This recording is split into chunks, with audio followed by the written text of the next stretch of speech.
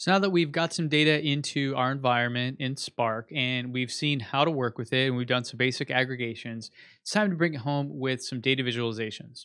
So picking up where we left off here, this is actually going to be a pretty short one because a lot of this stuff is just built in to Databricks and Spark. It's just really awesome. So if you recall, we loaded the data from our Cogsy Services data set and then we just displayed it. So before I mess any of this up, let me just do file and clone.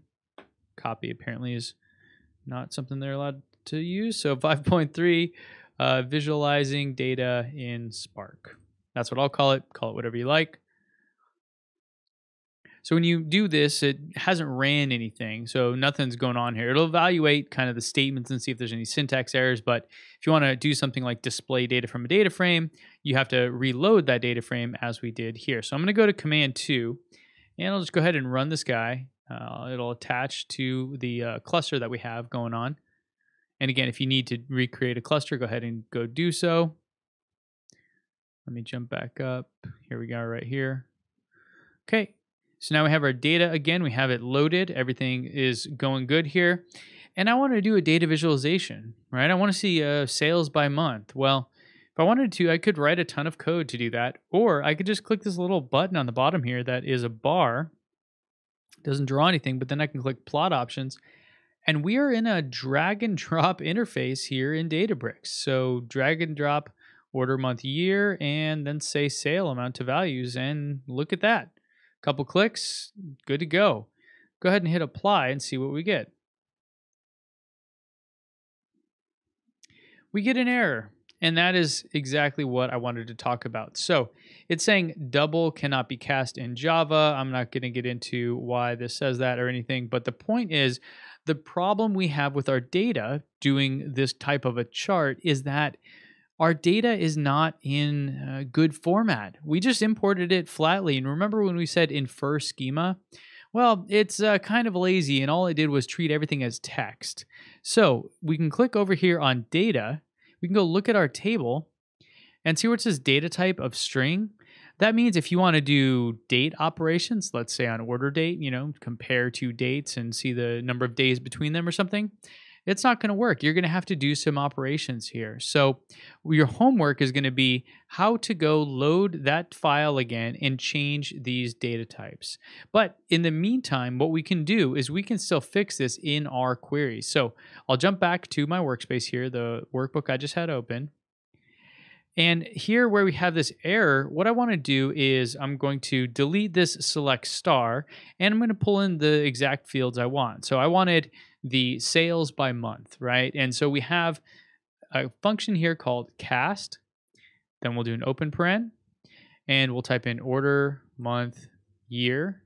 I believe that's what it was. I can look right here. Order, month, year, correct. And then say as date. So this is an old SQL function that's been around and exists pretty much in all variations of SQL out there. And what you're doing is taking a column in a table and you're changing the data type.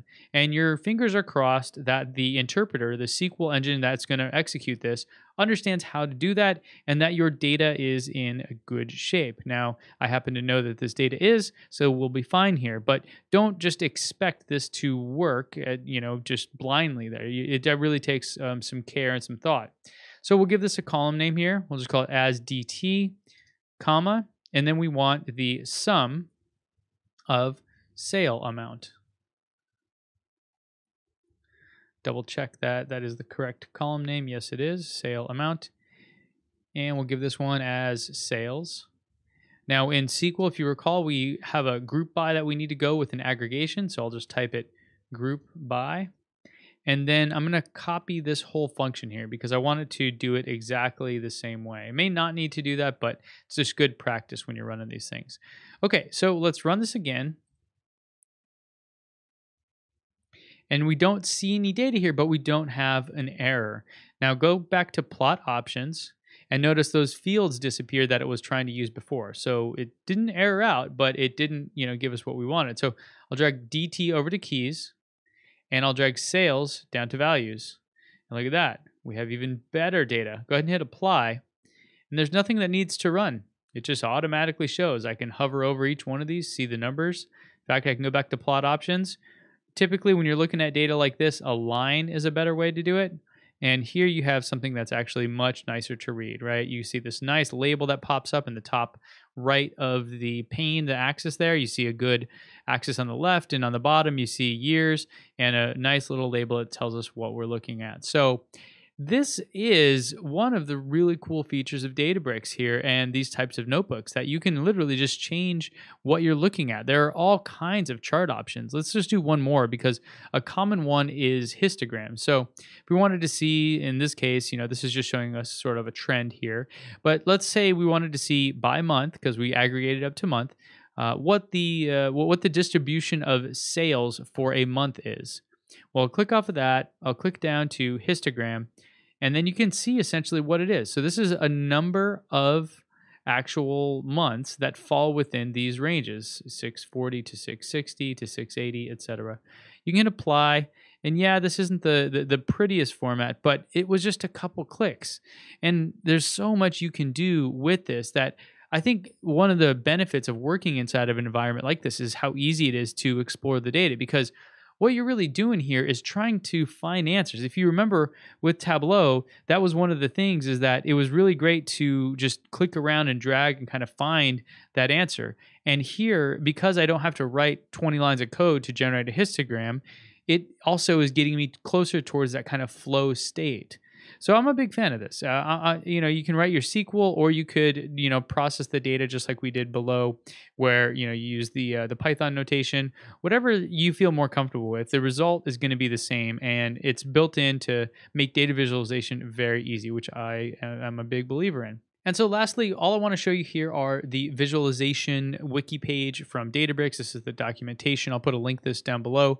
But basically, you have all these kind of different visualization types and what you can do with it. And one of the neat things, again, is that it also works with all these different languages. So let me just go back up here, and you can see visualizations in Python. And so we've already done some of this.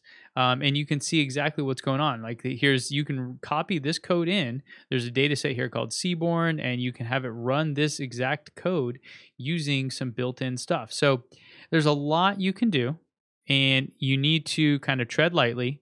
In terms of what I would love for someone to demo in an interview, if they were coming in and we happen to be using Spark, is basically this whole process you did here. So you had a CSV, you imported that, you understand the file system, then you get the data in there, and then you run some aggregations, and lastly, you do some data processing on it. So that whole thing there is kind of the main point behind working with data. How do you get from this raw data into something that is giving you a message, that is giving you some kind of signal that then you can act on?